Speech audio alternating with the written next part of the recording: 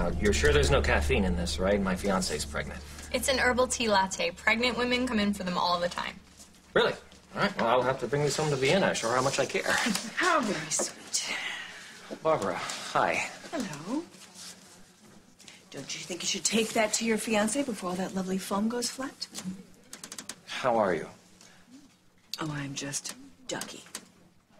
Oh, by the way, I saw Vienna and Casey outside having a rather heated discussion. Really? What's that about? I have no clue, but she didn't even make an old crone crack as I walked by. I am so sorry for the way that she behaved at the christening. You've already apologized for her behavior. It deserves to be said again, and it couldn't be further from the truth. Barbara, you are beautiful and funny and vibrant. Yeah, I know. It's okay. It didn't bother me. It didn't? No, because I always consider the source. It got to you. I saw your face. She hijacked my granddaughter's christening to make it all about her, and we both know why. Because she wanted to throw your relationship into my old pathetic face. Her words, not mine. She did not say that. She didn't have to. I just can't believe you haven't seen through her machinations yet. Well, I took your side, didn't I? I know that, and it was very chivalrous of you. I really thank you for that, but you don't have to take care of me.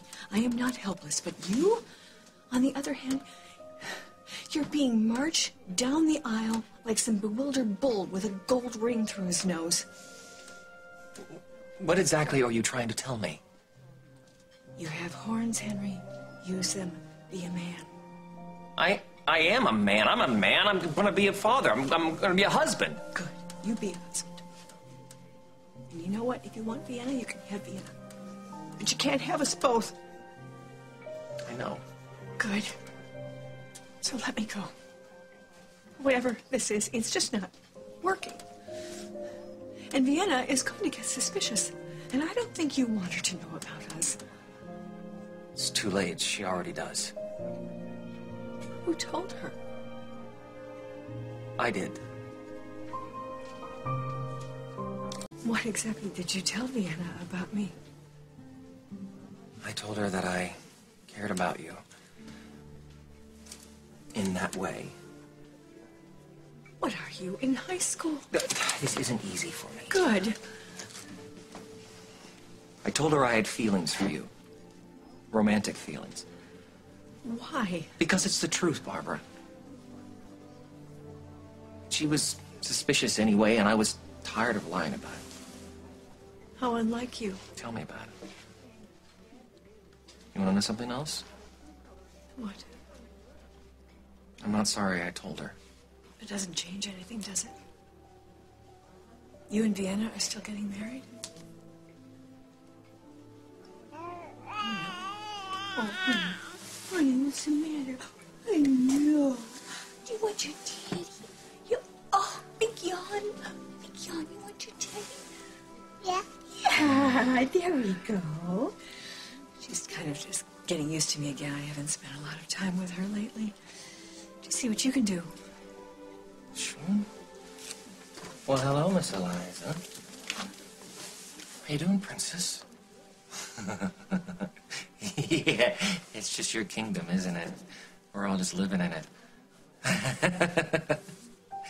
Want some of this?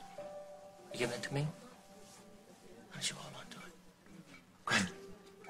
You're really good with her. I've had a lot of practice. Audrey wasn't really around, and I've sort of brushed up on my skills with Jacob. You're going to be a wonderful father. Well, I'm going to be a lot better than mine was, I hope. The stand-in or the real thing. Well, your child is going to have a much more stable life than this little angel, that's for sure. Why? What's going on? After you left the christening, Meg had a complete meltdown. She was railing at Emily, calling her the devil. What? All of a sudden? All of a sudden, it was very strange. I mean, she'd been this proud, beaming mother, and then the next thing you knew, it was like she was possessed. How's she doing now? She's in the hospital. And I have to tell you, even out of her mind, I would much prefer Meg as a daughter-in-law than Emily Stewart.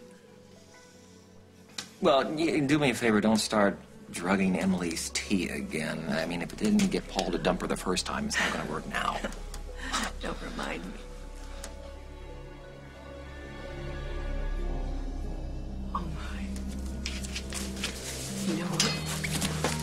You're a genius.